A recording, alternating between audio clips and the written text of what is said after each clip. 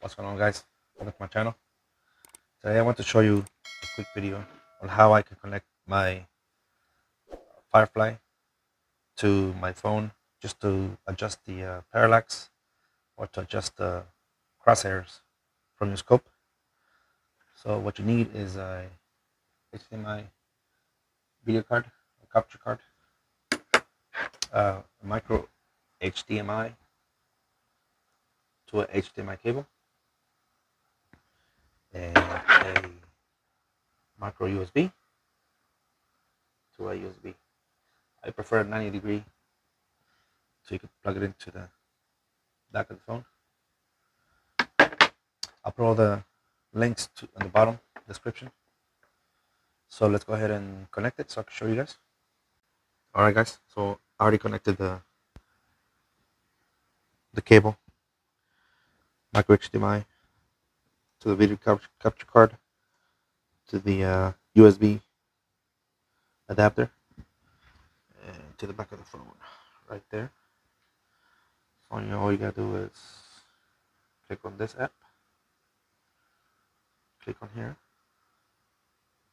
and I'll tell you to connect to the USB. And there you have it. Put a flashlight. It's kind of dark in here. I'm doing the video inside the room,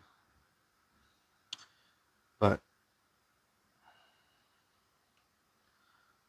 see, that way you can actually adjust your crosshairs, the parallax, and everything else. You might be able to put a screen or something else like a tablet, but I'm not sure what app you can use. I know you can use this app on these phones for Android, but as far as Apple or those tablets, it's kind of hard to tell which one you could use. But this is how I use it. Like I said, I use this phone for this, just for this, and then I have the FX chronograph app on it too. So there you have it. Like I said, it's just the adapters, the HDMI video capture card, and the micro HDMI cable to a HDMI cable adapter, and there it is. So there you have it. Like I said, I just wanted to share this with you guys. I had a question from Roman about this, so I hope this helps out. Well, there you have it, guys.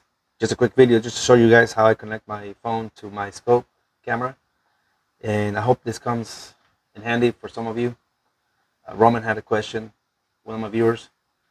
I hope this comes in handy. Like